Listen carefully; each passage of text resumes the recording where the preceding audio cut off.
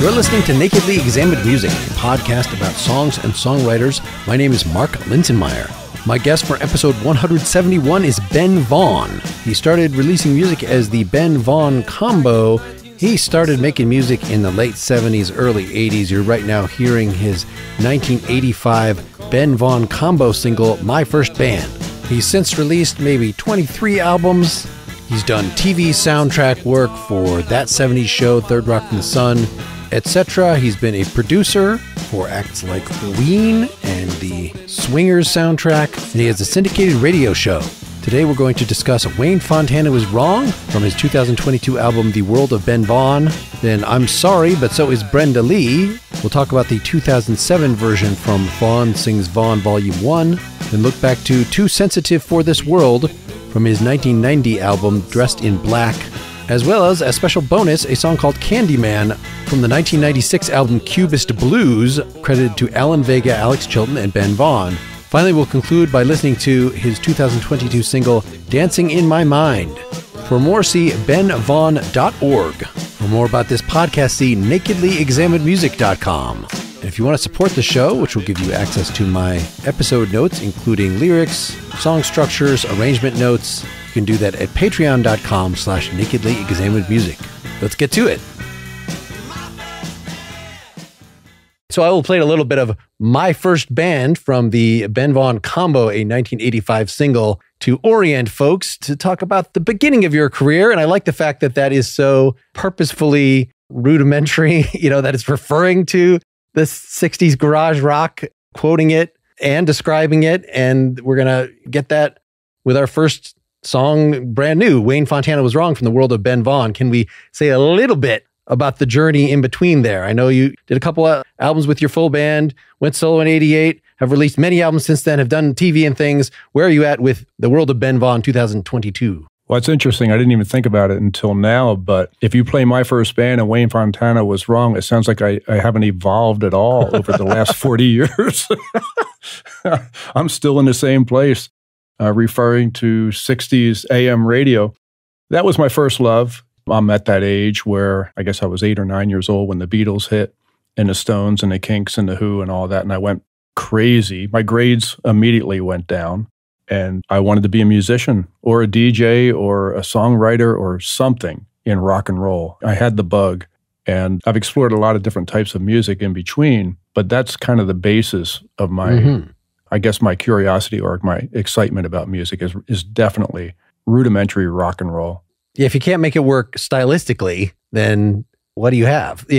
I mean, you have songs, I guess, with many chords and complicated lyrics and things, but you very often can just do a straight blues and sell it on the style. And your sort of purposefully low-key, very unique style makes this work. But I guess say a little about this particular song, Ween Fontana Was Wrong, before we hear it. Well, it's an interesting thing. As a songwriter, your antenna is always up. And so things come into your world or into your brain and suggest a song. And I was in Whole Foods, and Game of Love by Ween Fontana and the Mindbenders came on the speakers. And halfway through it, I started thinking, he's wrong. Love is not a game. I have learned this in life. Love is definitely not a game. Ween Fontana Was Wrong. And I was like, oh my God, that's a great title. There are 3 W's in it. Ween Fontana Was Wrong. It had everything. And it sounded rhythmic right away. And I could hear the music instantly. And by the time I got home in my car, the whole song was written. I think it took 5 minutes total to write that.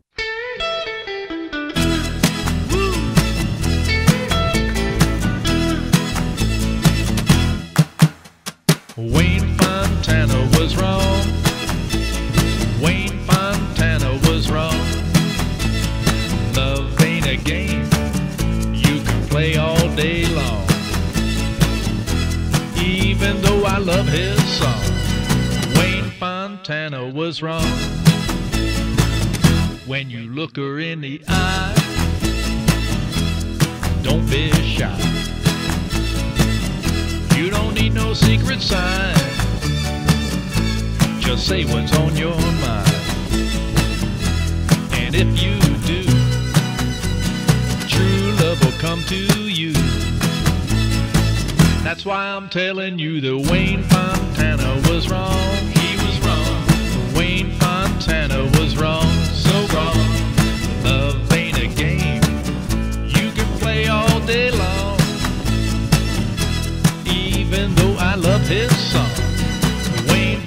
Fontana was wrong.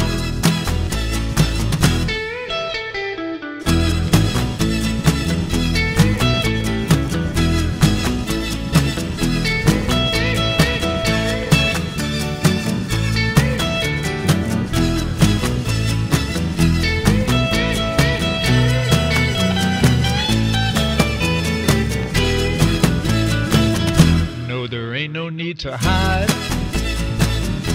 the love you feel inside. Just wear it on your sleeve so she can see it and believe. If you lay it on the line, she'll be yours in time. I know I'm repeating myself, but Wayne Fontana was wrong. He was wrong. Wayne Fontana was wrong. So wrong. Love ain't a game you can play all day long. No, even though I love his song, Wayne Fontana was wrong. He was wrong. He was wrong. He was wrong. He was wrong. He was wrong. He was wrong. He was wrong. So wrong. So wrong. So wrong. So wrong. So wrong. So wrong. So wrong. So wrong. So wrong. So wrong. So wrong. So wrong. So wrong.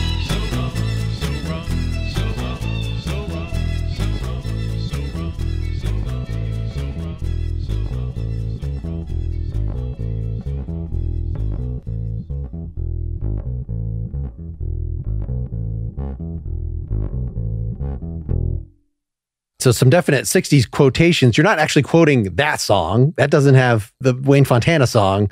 Do you even think in terms of like that intro guitar riff? Like that's got to be lifted directly from something, but I'm not exactly sure what. Do you know? I have no idea. Maybe Hand Jive by Johnny Otis, maybe Willie and the Hand Jive. It's that kind of lick. It's in a million songs. Mm-hmm. Can you say anything about how you're putting this instrumental bed together? It doesn't sound like it's not a full drum kit, right? It's maracas and something else. Yeah, it's a snare drum, maracas, and hand claps.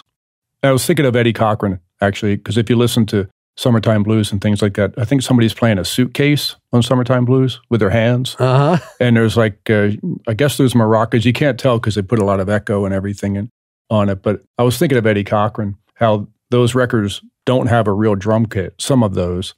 And it doesn't matter because the intention is so obvious. And what about your choice of organ sound there? Is that a purposefully, it sounds clearer than a 60s thing, but that could just be the recording. Is it vintage equipment or is it a patch? No, it's a little thing I bought, a Yamaha Reface. This is not a product placement, by the way. It's a Yamaha Reface, and it's a very tiny organ that has enough organ sounds, and it has drawbars and everything. And a friend of mine, Marco Benevento, a really, really great keyboard player and songwriter, he lives up in Woodstock. I was visiting him, and he had a Reface, and we were messing around with it. So I ordered one, and it arrived in the middle of lockdown. I recorded this album during lockdown. I'm one of probably 10 million artists who made a lockdown album.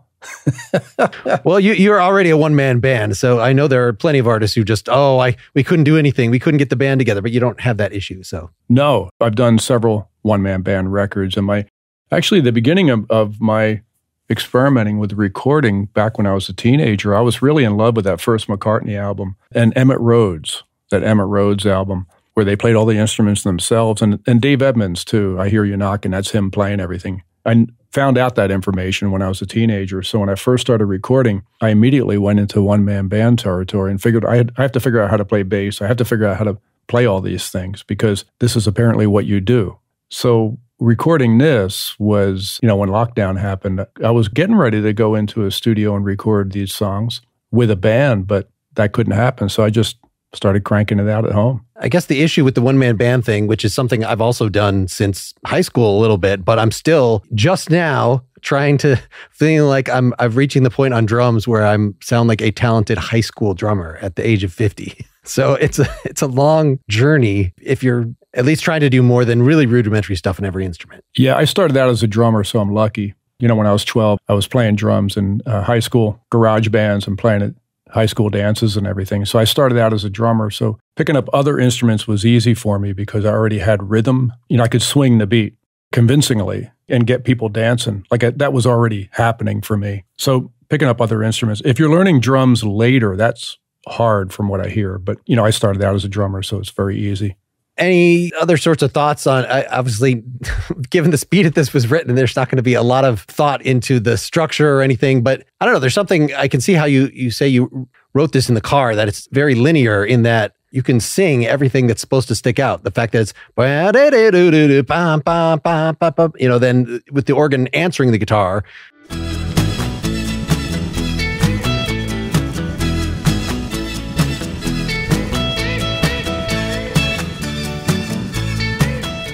So like you can sing both of those. It's supposed to be more that catches is that part of your arranging style, is like trying to avoid anything that will, hidden depths that will trip you up? I know you do have a lot of textures on songs. I'm not trying to, it's not a critical thing, but what is your thought on how simple to be in these arrangements? It's really funny. Avoiding hidden text or textual stuff. It's funny because I'm not even approaching that, much less avoiding it. It's like it doesn't come into my mind. I'm a very simple man, I guess. I don't know.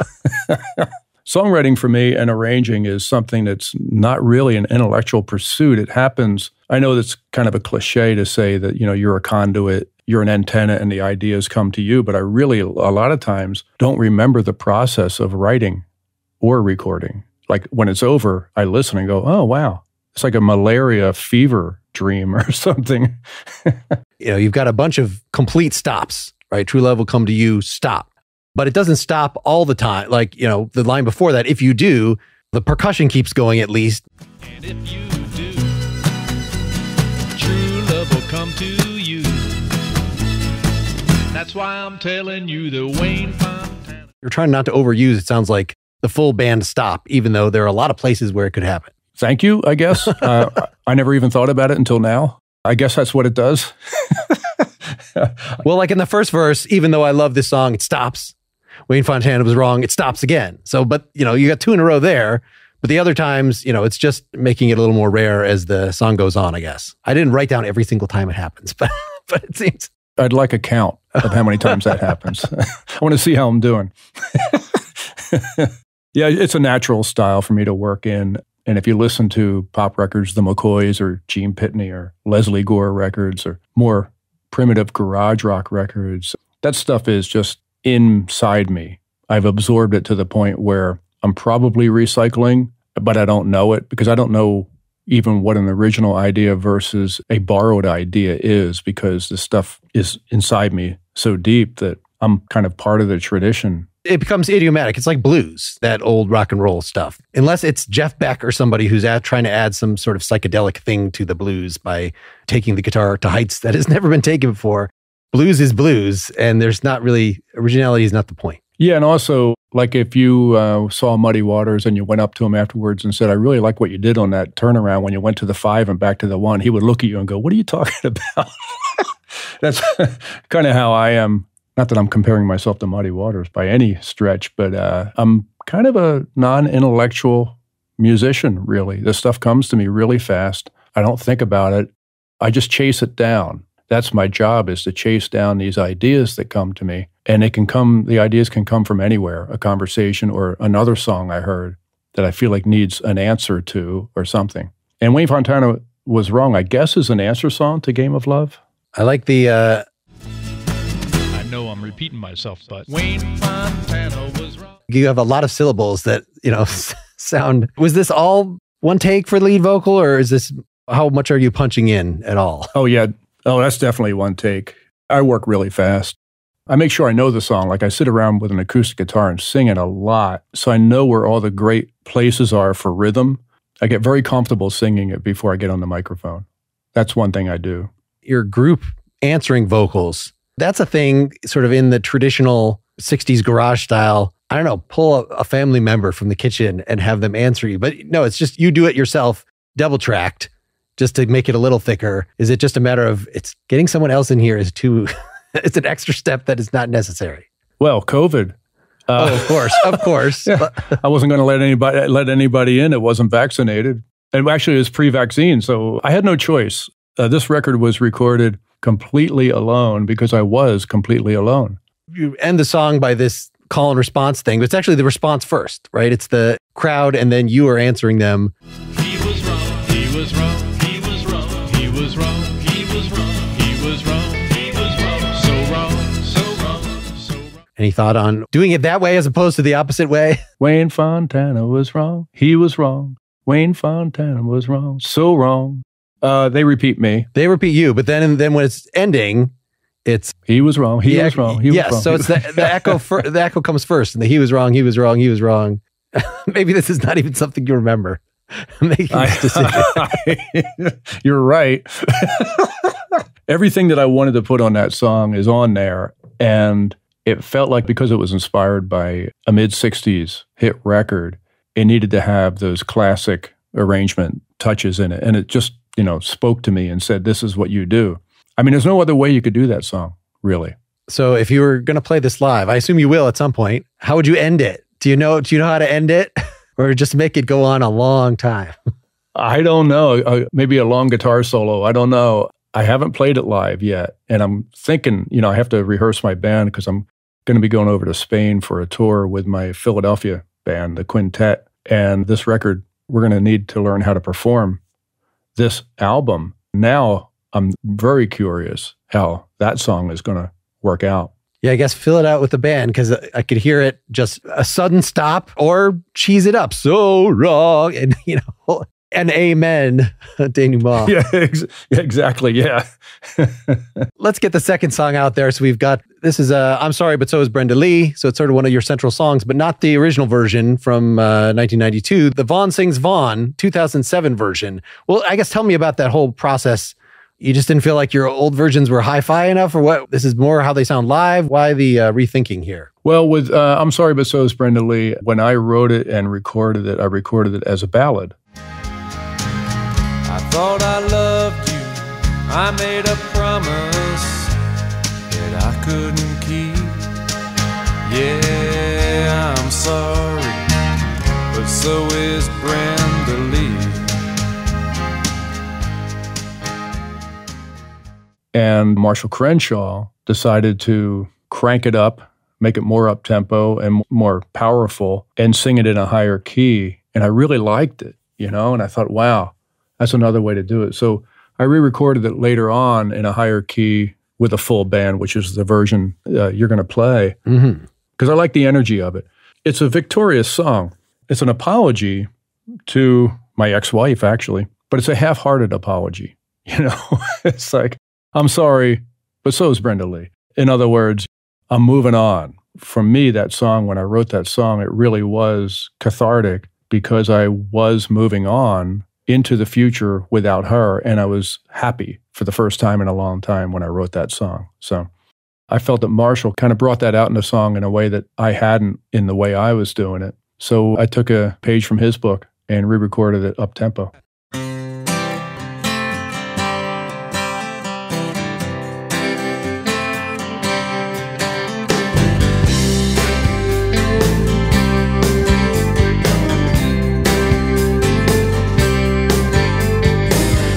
When you're young, you do what you think you're supposed to.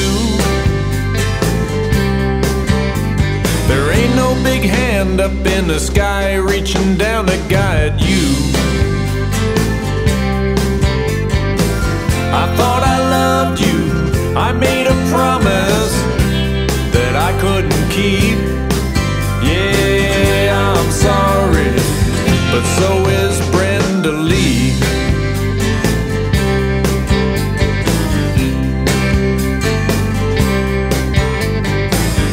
It was gonna be blue skies from now on. We used to laugh and say how we'd prove everybody wrong. But nowadays you won't even admit that you knew me. Yeah, I'm sorry, but so is Brenda Lee. It's funny how the world turns round. It's funny how the seasons go. It's funny how the time rolls by. It's funny how apart we've grown.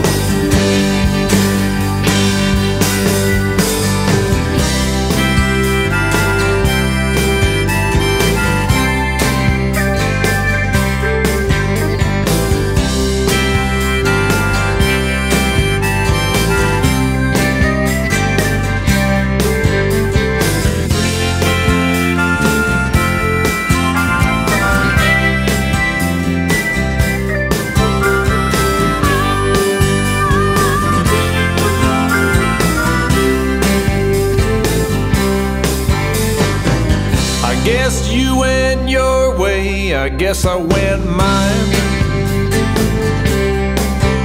And I guess you got your reasons for being unkind. But it's okay, 'cause I don't miss the way things used to be. Yeah, I'm sorry, but so is Brenda Lee. Yeah, I'm sorry, but so is Brenda Lee. Yeah, I'm sorry, but so is Brenda Lee.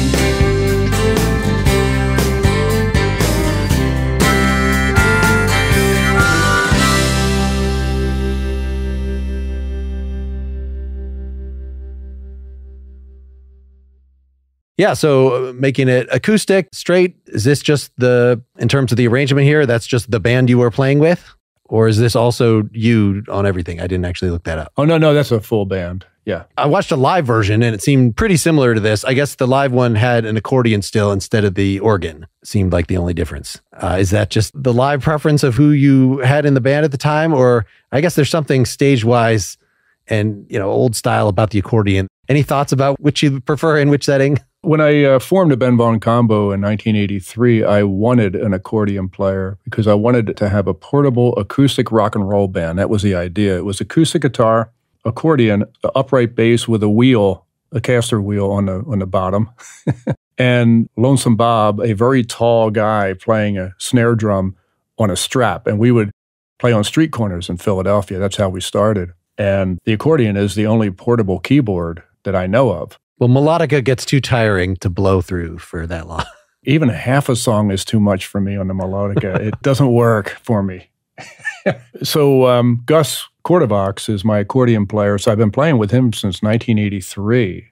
We've been on a long journey together. And the Ben Vaughn Quintet is my band in Philadelphia. We've been together forever. And that's who I tour with when I tour. I only really tour in Europe. My records, I was really lucky when my records first came out. Spain and Italy and France were three countries that went nuts over my music. I was struggling in America to find an audience because they couldn't figure out whether I was alternative rock or whether I was roots rock or whether I was the next Springsteen or the next Jonathan Richman. Everyone was confused because my humor confused a lot of people in the marketing side of the record business because we had gotten to a point where you couldn't do both. You couldn't be Lieber and Stoller anymore. You were either funny or you weren't. And all of the people at the record labels and managers and publicists, they couldn't figure out what to do with me. But in Europe, they just didn't care. They just loved what I did right away. So the quintet is still together, and we tour over in Europe, and Gus Quarterbox is my accordion player. 40 years, I guess we've been playing together,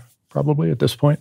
Well, that style of rock that you're most inspired by, as we've said, I mean, has this built-in, I don't know, the line between funny and fun is very thin for me. That if Louie Louie is not a funny song, I'm not sure what it is, even though it's not a parody in some official sense. Louie Louie is an interesting song. We could go on for hours about that because it's being sung in a fake Jamaican patois. Is that the word? I guess, yeah. Me see the moon above. When you hear the original by Richard Berry and then you hear the Kingsmen totally mangle it into a totally different masterpiece. That song it's about a guy talking to a bartender named Louie about how he has to go home and see his girl. I mean, it's a brilliant song. Yeah, this has been a little bit of an academic lesson, going back to the Wayne Fontana song. And here, I actually didn't know what Brenda Lee was referring to. That is how disconnected from 50s music I am, having grown up in the 70s and 80s. So looking up the actual Brenda Lee's I'm Sorry song, which has a 6/8 slow string ballad. Again, we are referencing, but you're not stylistically referencing.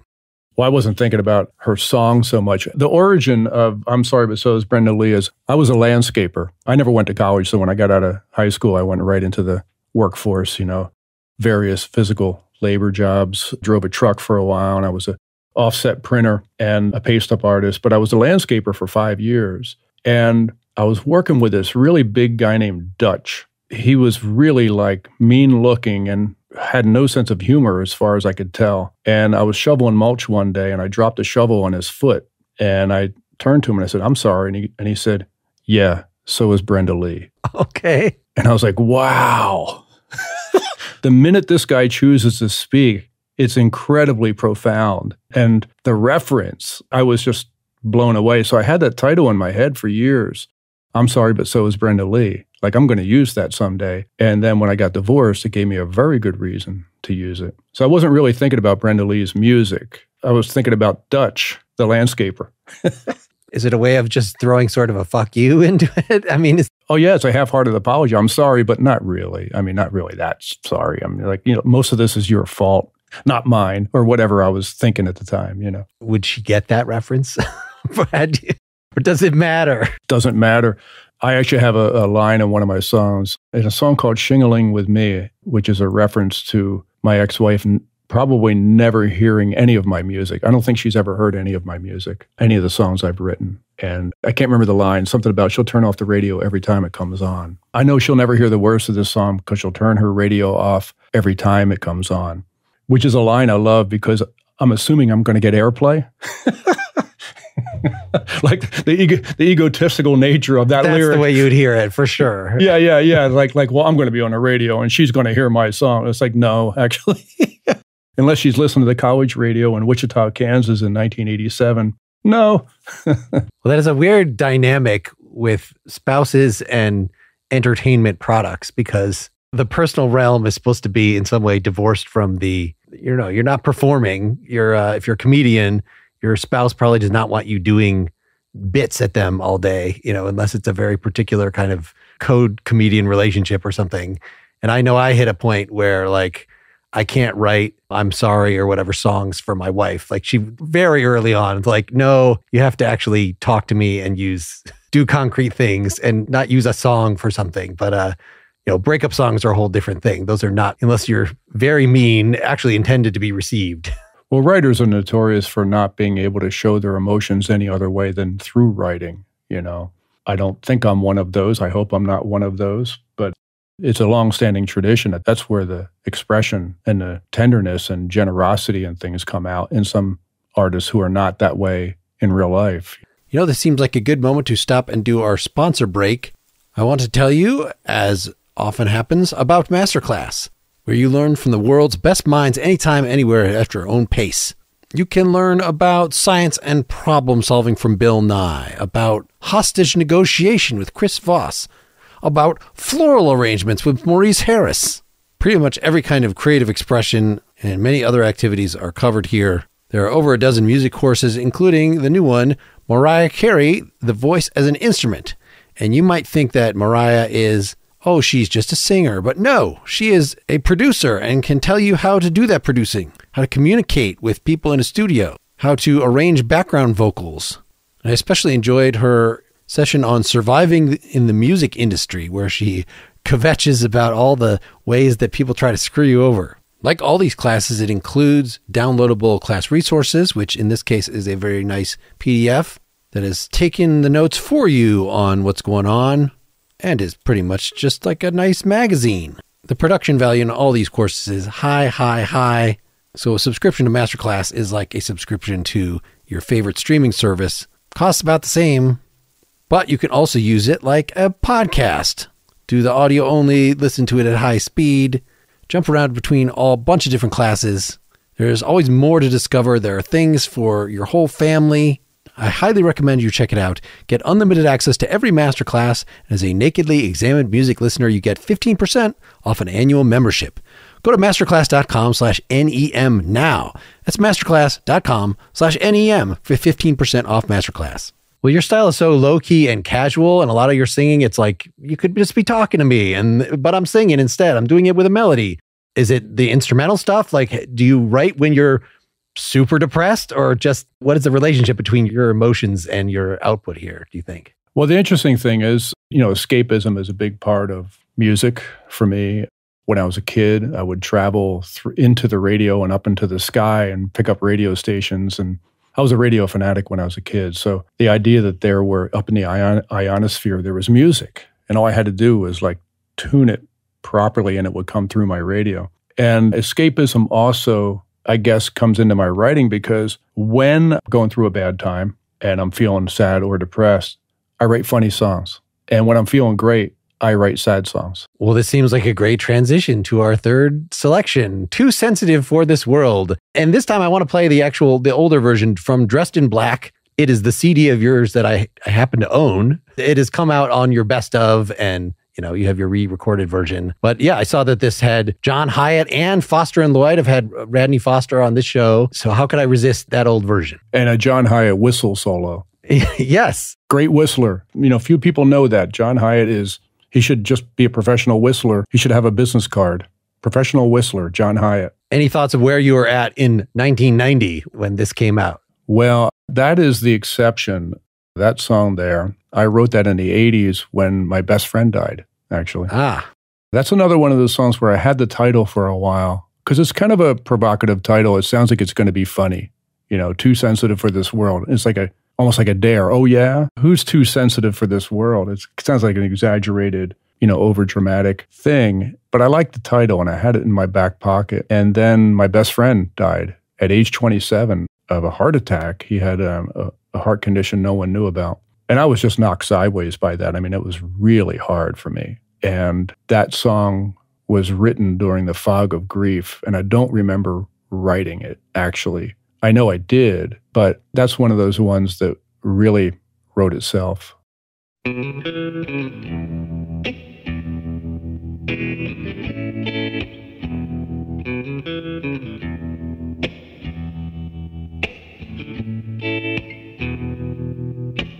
Every day starts with a broken heart.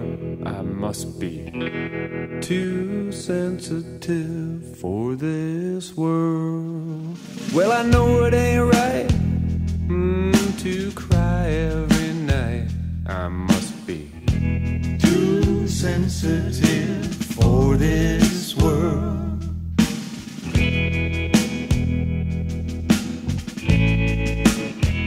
And the world is such a callous place. It's a wonder, it's a wonder, it's a wonder. Anyone survives.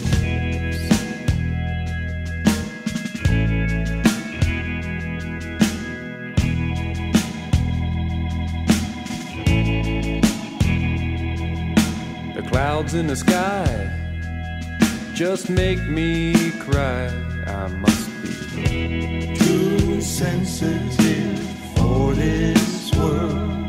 I don't think I can last until these bad times pass. I must be too sensitive for this world.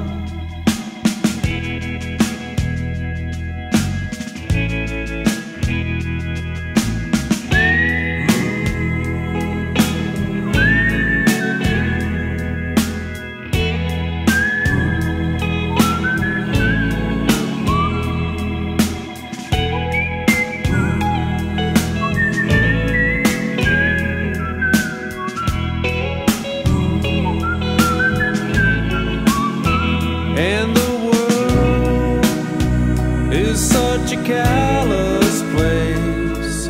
The world is such a selfish place, and life is such an awful fate.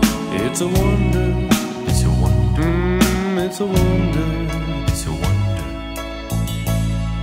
Anyone survives.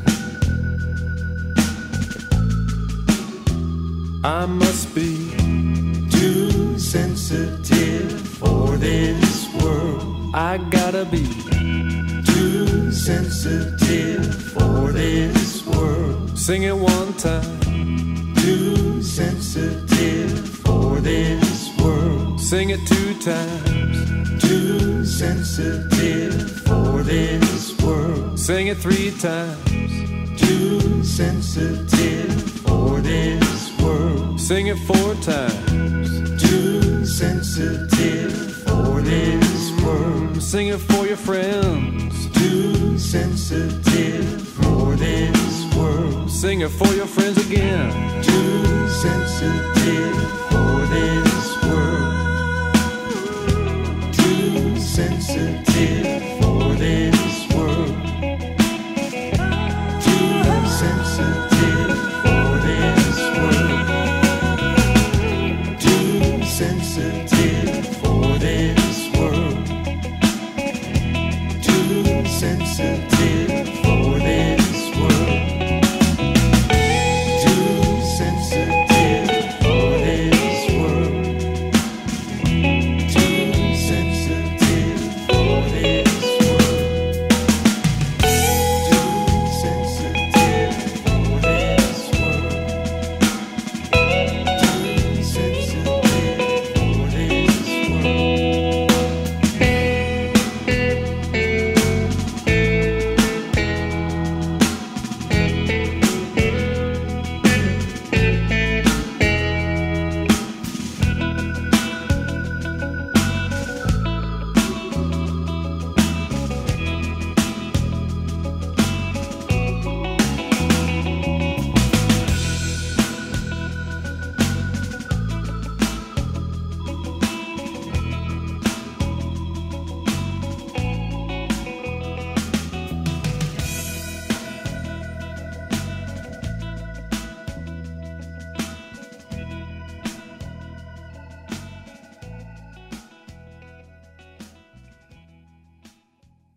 Yeah, well, okay. If you don't remember writing it, I guess you could talk about how it has persisted then in your live set over these many years.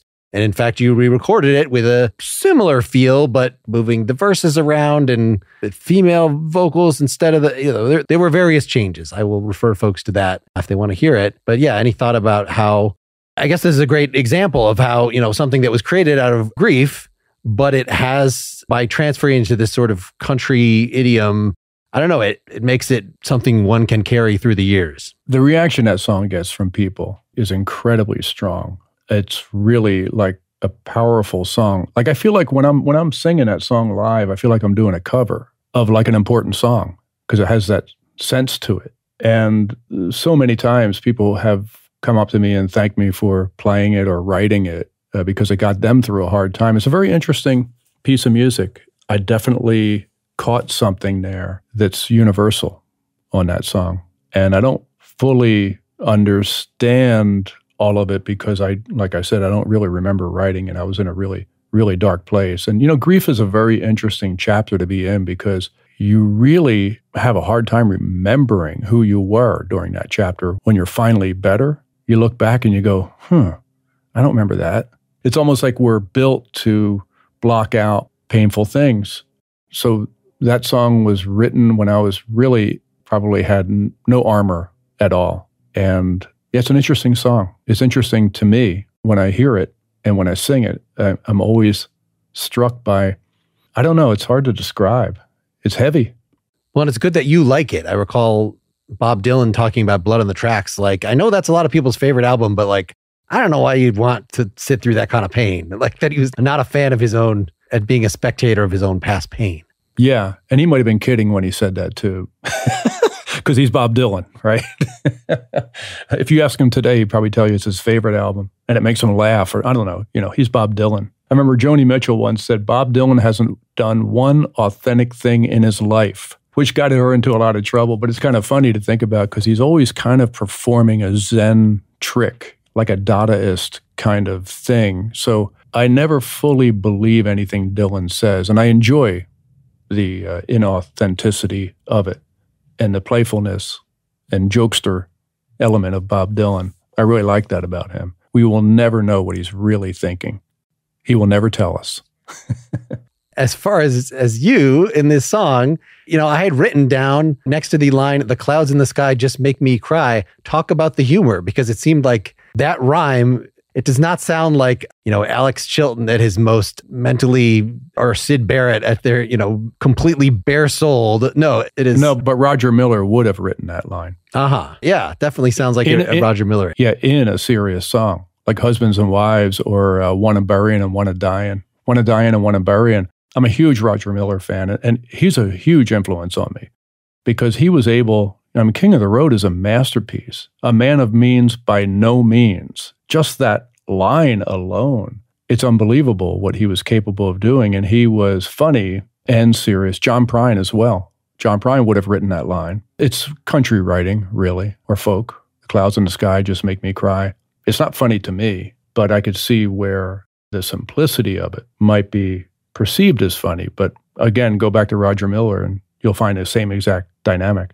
I know They Might Be Giants have said, like, don't even ask us whether this is, this is not Weird Al Yankovic. It's just trying to put a label on it. Is this supposed to be funny or not? Is beside the point, right? It is expressive. It is doing whatever the function of art is supposed to do. And, that's one of the great things about it, is you don't kind of have to sort of, to revise my point about this thin line between fun and funny, is that fun can then become, if I do a cover of a soul tune, it's usually because I'm sort of doing it in a naughty way, in a somewhat ironic way, but I want to make fun of those guys. Like, I enjoy it. And then when I listen to actual soul artists, they're doing that with grit. They're doing it with their entire soul.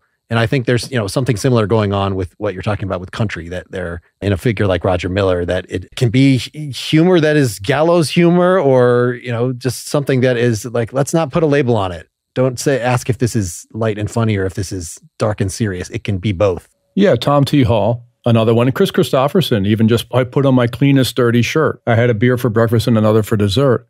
That's funny, except it's Sunday morning coming down. Hello, the guy's in bad shape.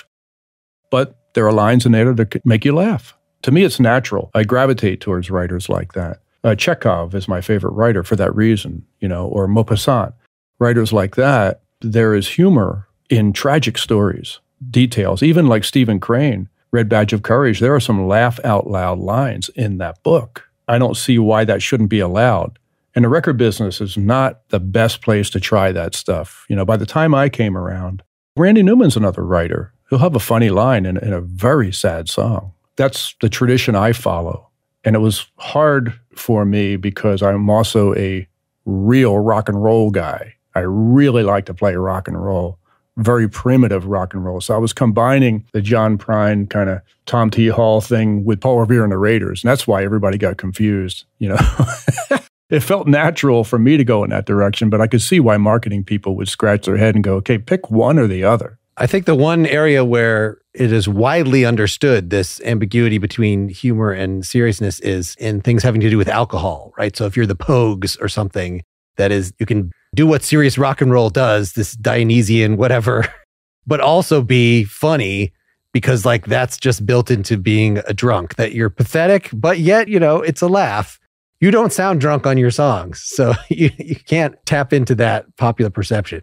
No, I'm usually sober. Yeah. Usually.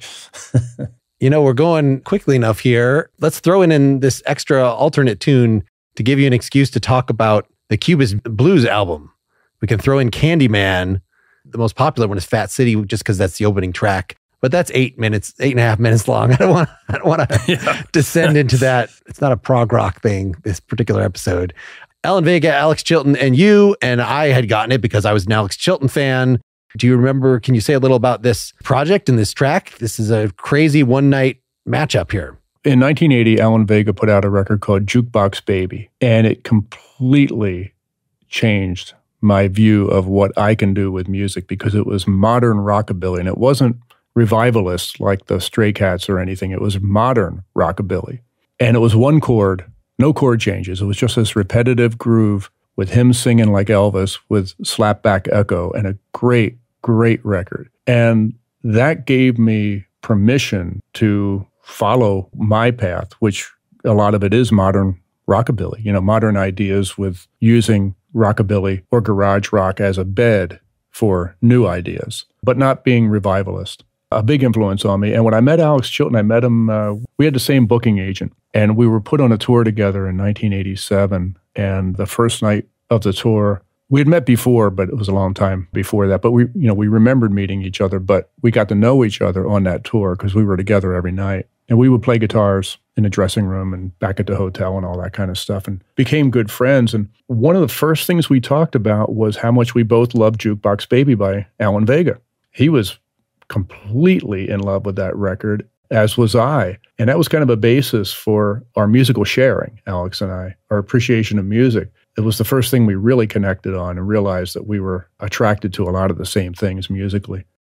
I met Alan Vega in the early 80s, and I gave him a cassette of my songs. It was before I had the Ben Vaughn combo and before I had a record deal.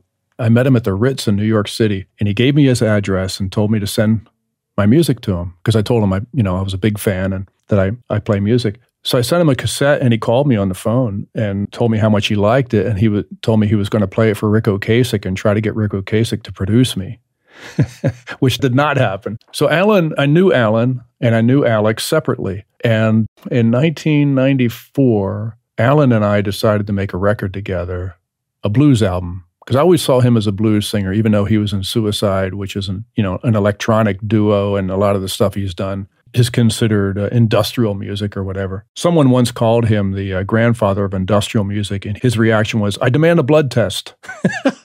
But I mentioned to Alex on the phone, he asked me what I was up to, and I said, well, I'm going to be recording with Alan Vega. We're going to make a record together. Just the two of us. I might have some other musicians. And Alex said, can I play on it? I said, yeah, except there's no budget, so I can't fly you up from New Orleans. And he said, I'll pay my own way. So he paid his own way, and we got together in his studio. We gathered up some instruments. We borrowed some stuff from people in New York City, like a synthesizer, a Roland bass synthesizer, and a couple guitars and amps and things. Went into the studio for 2 nights and just improvised that whole album. And sort of, I guess, decided after the fact what counts as a song? Alan sang live. It's all cut live, and then we would do 1 or 2 overdubs because there was only, 2 musicians, and Alan only sang. He didn't play an instrument. So I would be on drums, and Alex would be on guitar. And Alan was singing, and me or Alex would lay down a bass or maybe a piano part, and then we move on to the next song. It completely improvised. Alan improvised all of those lyrics, which is really a gift. We were astounded by his ability to just keep churning out lyrics while we were playing. But the whole thing it's like a jazz record, where you one of those records where you have Coleman Hawkins and you have Ben Webster and I don't know who else on piano and bass and drums. And they get into a room and they play, and it's recorded, and then everybody leaves. It was recorded in 2 nights. I mixed it the 3rd day. I went in and mixed the whole thing with Alex. Alan didn't want to be anywhere near it. It was already over for him. He's one of the most immediate people. He is in the moment and only in the moment. And when we were getting ready to cut that record, I asked him, so what do you want to do? And he goes, we're not allowed to talk about it. And I was like, what do you mean? He goes, no expectations, man. No expectations. When they push the record button, we'll find out what we're doing then. And I'd never worked that way before, and I was really blown away by that. I wasn't comfortable with it at first, but I understood the minute we started recording that Alan is ready. He's really, really ready. And Alex and I responded to that. It was so much fun to do.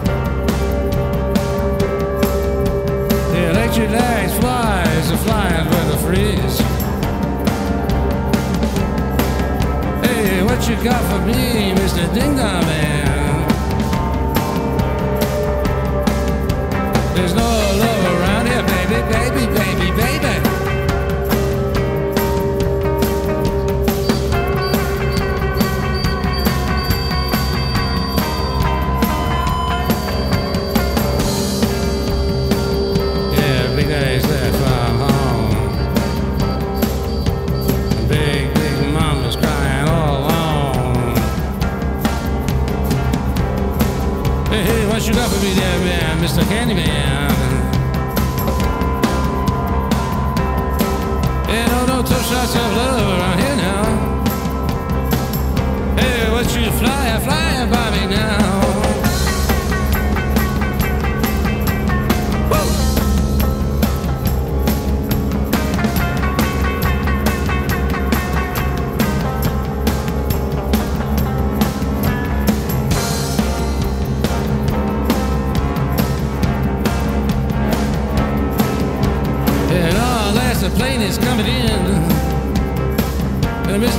Candyman is flying too. So much love here in tough city streets. Garbage truck flies by, killing my son. Hey, what you got, baby? What you got for me, baby? Hey, come on, Mr. Candyman, the light is on down. The light is on down. Yeah, the light is on down. Yeah, the light is going down.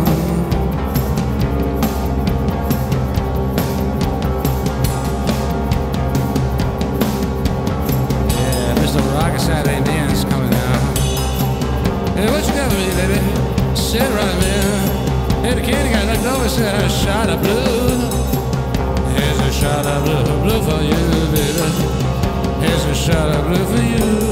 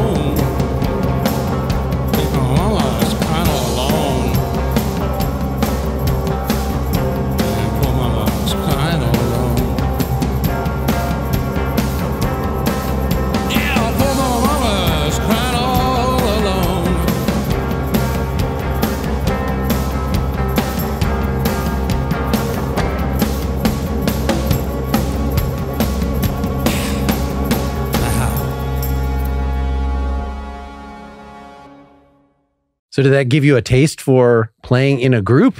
I mean, was there even some point, it sounds like there was not even a point early in your career where like you were working with another songwriter or otherwise, having to be in a more collaborative environment, that you've always been the guy. Is that right? No, I've been in bands where I was just a musician. I started out as a drummer, so I have experience not being the guy.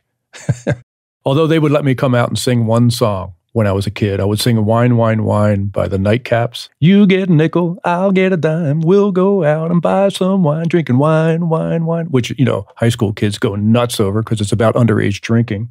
The perfect song to sing. I have experience on both sides, and so also as a record producer, I've experienced not being the artist. I've produced records, so. Yeah, can you say a little about sort of how you're combining those different facets at this point to cobble together a living of recording solo and producing and still doing TV work, I assume? No, I quit TV about when that 70s show went off the air. I decided to retire from that world. I'd done it for 11 years. A lot of money came in, and I couldn't think of anything to spend it on because I've been poor my whole life. So when the money came in, I didn't really relate to it. So I just kind of socked it away, and I kept buying my shirts at thrift stores, It wouldn't all just go into better and better vintage equipment in your studio. I did build out a studio in Venice because at one point I was doing 3 TV shows at the same time. I was really hot for a while there, Everything I worked on was legitimate mainstream success. It was an interesting period, the Hollywood period for me. I did well, and I couldn't think of anything to spend the money on, so I'm still living off what came in during that time. I have a very modest lifestyle. And during that time, were you still putting out, I haven't done the chronology, were you still putting out albums or touring at all, or pretty much the TV took up your time? It took up my time. I did a few things. Cubist Blues and Rambler 65 were recorded before I moved to LA, so they were already in the can. I had those in the can. And I think during that time that I was doing TV, I think I only released one record that came out in Scotland, that I recorded in Scotland with the Teenage Fan Club guys and the Bell and Sebastian guys. Got a record over there that only came out over there. But I was really too busy to do anything else. Yeah, I was just today watching the Rambler 65 video, which is on YouTube. And maybe that's a good way to sort of like explain your humor is just show them something with some other elements beside the music like that. that has, okay, oh, this is what you're about. All right, that's your sort of tone. Well, Rambler 65, the origin of that, I was in a recording studio, a very expensive one in New York City, and we were trying to we're recording a conga player, which ought to be easy, but the way the room sounded, the congas did not sound good, so we started putting baffling up, to make them sound better, and we were hanging blankets and everything, and just as a joke, I said, I could get a better sound on those congas in my Rambler, which is right outside. Should we try that? And everybody laughed, And then I started thinking about it, like, wow, I wonder. So I told a friend about it, and I said, I bet you I could record an album in my car. And he said, well, now you have to prove it. Now that you told me, you have to prove it. And it conveniently coincided with my midlife crisis. So I had a project. Some guys buy motorcycles, some guys ditch their wife and get a 18-year-old girlfriend. I moved my recording studio into my car in the driveway and recorded an album. And it came out really good. But that wasn't released for about 2 years. Rhino Records heard about it and then wanted to hear it. And the minute I played it for them, they were like, this is perfect for Rhino. And we shot that film, the making of Rambler 65. A video came out with it. Was it actually recorded just with a single SM58 on pretty much everything? Any electric guitar you hear on there, I used the trunk as an isolation booth for my Fender Deluxe reverb. I ran the mic cord through the tail light. I unscrewed the tail light, and there's a hole there for the light bulb, and I took the light bulb out and I ran a cable through there and closed the lid. I could sing and play guitar at the same time with no bleed through. Well, and it's good to see some example. I know I've been in periods where like, oh, I kind of want to record stuff, but I just need to get a little better gear to make. No, just do it. You can do it with one SM58 and your 4-track or whatever, and better to do than not to do.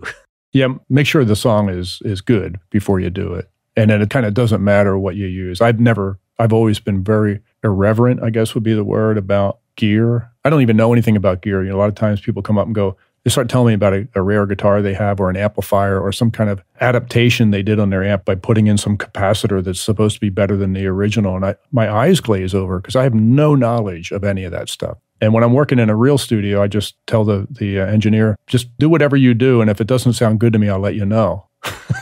And that's it. I don't really think about it or know much about it because for me, it's about the song.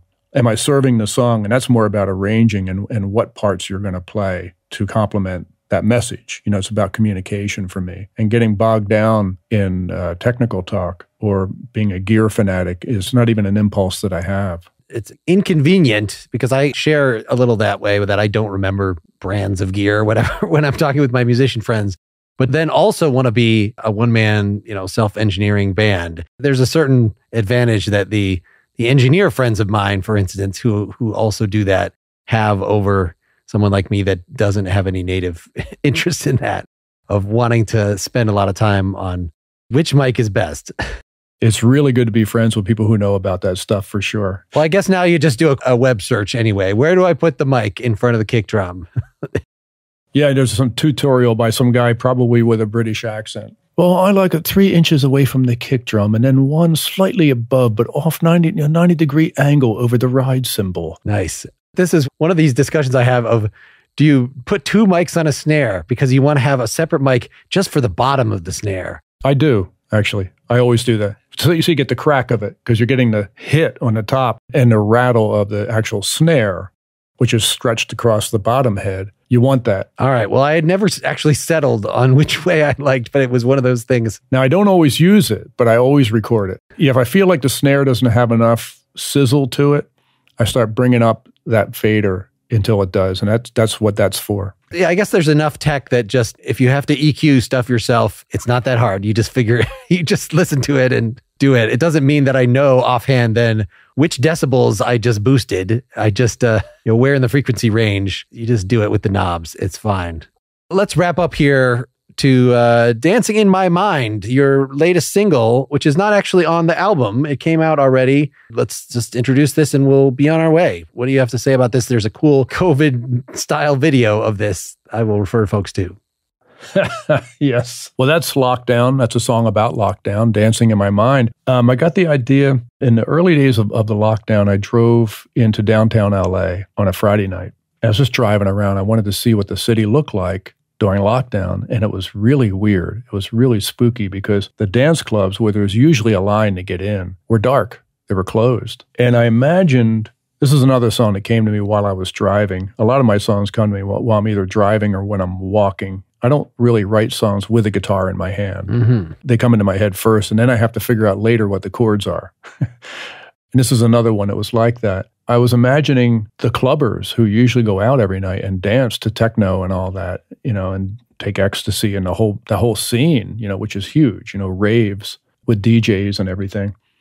I was imagining those people at home in their apartments alone on a Friday night, and I imagined them hooking up a disco ball and dancing at home alone or in their minds, so to speak. And it was a very strong image and very of that time. And as I was driving home, I got the idea for the song. And then when I started recording it, I started playing that organ line, and I realized, this is going in a more of an 80s direction immediately. It needed to have that kind of, that 80s feel, that joyous, mindless. There was a song in the 80s, I don't know if you remember this one, but it always cracked me up. The Politics of Dancing, Reflex, I think. And It's like, the politics of dancing, the politics... And then it goes, the politics of, feeling good. And I was like, well, that is so great that like feeling good is as political as you're going to get. I love it. I always love that song, even though it's really ridiculous. And so Dancing in My Mind is kind of in that tradition. All right. Well, fun song. Very fun catalog. Thanks so much for doing this. You're welcome. Thank you. This has been fun.